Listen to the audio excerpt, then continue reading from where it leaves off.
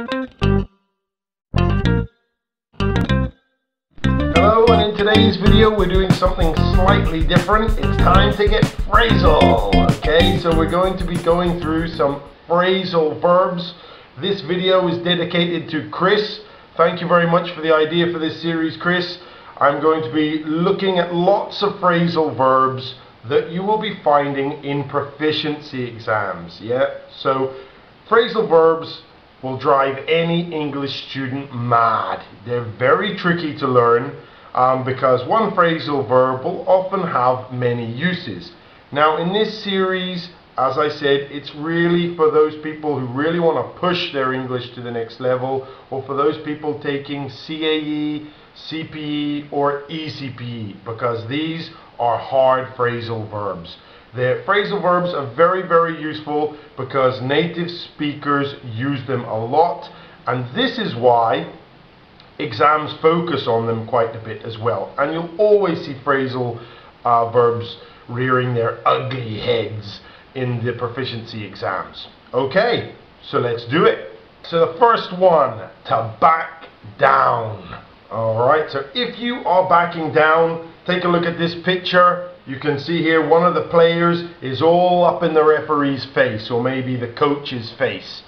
Very heated argument. Both of these two obviously will not back down. So if you are backing down, you're basically conceding an argument. Kind of like retreating. You're kind of saying, okay, you know, I made a mistake, you're right, I'm wrong, this is backing down. So it's not an easy thing for some people to do, especially those people out there, like me, who don't like admitting when they're wrong. Alright? It was a really bad disagreement because neither of them would back down. Then, you're going to have fireworks. To back out of. Okay, so if you are backing out of something, again, this is one with several meanings. Have a look at the picture here. Well, that's backing into. But we do this with a car, yeah? Hopefully not this exactly, but to back out of maybe our parking space, you are reversing. You're going backwards. The other thing you can back out of is an agreement or an arrangement you have with someone. So you may have said, okay, we'll do it. And then at the final minute, you change your mind and you back out of the deal. So that's another meaning here. So as I've said here, to change your mind about a deal. They backed out of the business deal at the last minute. But remember, to back out of or back up, also in a car. Alright, to blurt out. This is a good one. If you blurt something out, usually you say it without thinking. So you've probably said something that you maybe shouldn't have. Like here. Reminds me of an idiom, to literally let the cat out of the bag. If you let the cat out of the bag, you tell someone something that you shouldn't have told them. Maybe a friend of yours is having a surprise party and they ask you, oh, you know, what are you doing tonight? And you say, oh yeah, well, I'm coming to your party. You've just blurted something out. You've let the cat out of the bag. To say something without thinking, spontaneously, impulsively. I just blurted out the answer by mistake. Yeesh. To branch out. This is a beautiful one. I love this. So to branch out, just think of a branch, a tree. Branches out. It spreads. And this is kind of what this phrasal verb means, really.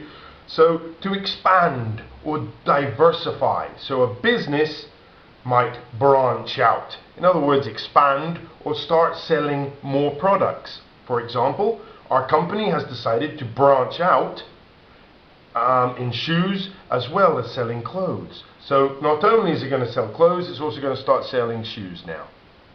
Yeah? Alright, to break down. Now I'm sure, oh yes, most of us will know this one already. There is nothing worse than when your technological devices start breaking down. It drives you mad, okay? For example, the old manual washing of the clothes. Although, I have to say, this is rather innovative. I wish I had thought of that when I was at university. Okay, so obviously their washing machine has broken down to stop working properly. Our washing machine has broken down again. Time for... I hope you've got clean feet if you're doing that, but you can see those clothes must be absolutely minging.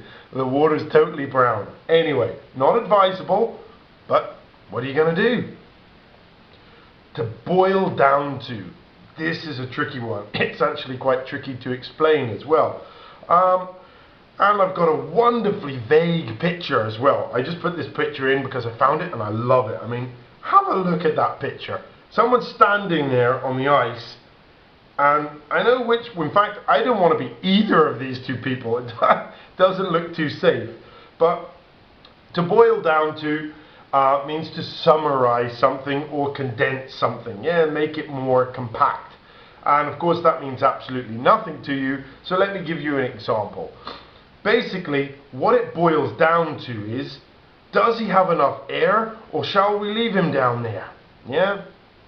So you're discussing whether this diver needs to come out now or not. What it boils down to, in other words, basically, yeah, tricky one, to boil down to something.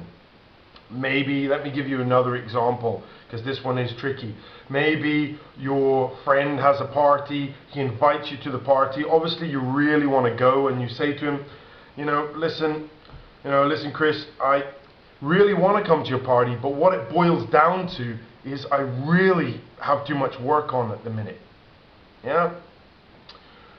Alright. To brush up on. Very, very common, especially with a skill or a language. Okay, so if you're brushing up on, like you can see this guy here might be brushing up on his computer skills, or brushing up on a particular maybe software program that he needs to use. So there you go, to practice a language or a skill. I really need to practice my French because I haven't spoken French to years. To brush up on my French. To burn out. Oh yes, this is all too common these days with work and school and English exams. Sometimes you feel a little like this. Your battery is dead, okay? And that's what burnout means. Well, one of the meanings of it. To become exhausted. Another meaning is to be destroyed by fire, like in a burnt out house. It means literally, when all the house is burnt down and all the windows and everything are black. Or a burnt out car if there's rioting. Yeah. So after studying all night, I really felt burnt out. In other words, you are you just can't get your engine started. Nothing worse. Alright guys, thank you very much for watching. I hope this has been useful for you. If you like this, share it with your friends, subscribe, and I'll make more. Thanks for watching. Bye.